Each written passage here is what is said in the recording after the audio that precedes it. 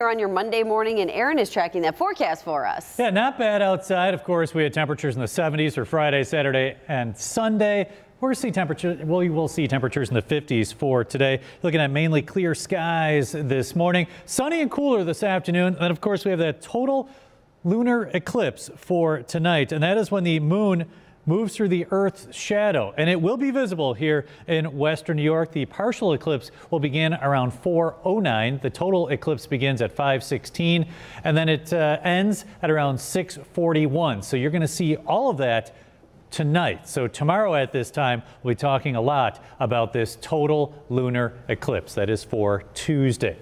Right now, we have 56 degrees. Under mainly clear skies, winds out of the southwest at 16 miles per hour. For the morning commute, expect temperatures in the mid-50s at 6 a.m. Again, the sun coming up at 6:57.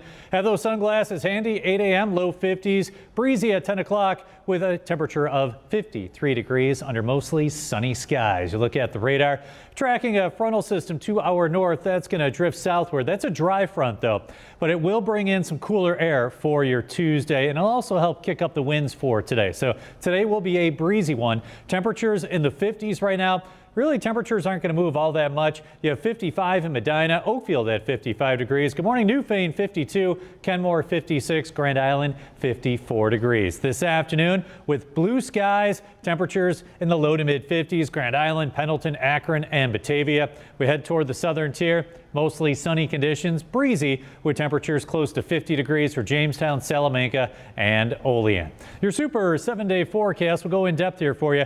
Checking out your Tuesday. Tomorrow, your high just 48 degrees, but again, we'll have abundant sunshine. Of course, tomorrow, election day. If you're going early to the polls, you'll have sunshine at 9 a.m., a temperature of 41, mid 40s around lunchtime, then low 40s around 5 p.m. It will be clear, but again, the sun is setting tomorrow before 5 o'clock. And then we take a look at Wednesday, 62 degrees with sunshine.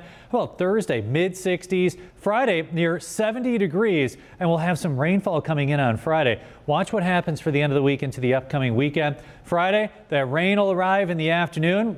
Then temperatures will be much cooler on Saturday with highs in the 40s, but with some sunshine. Now on Sunday, it will be cool enough for some snow showers to pop up, especially south of Buffalo. So we could see a few flakes flying for the game on Sunday. Saturday's high 47.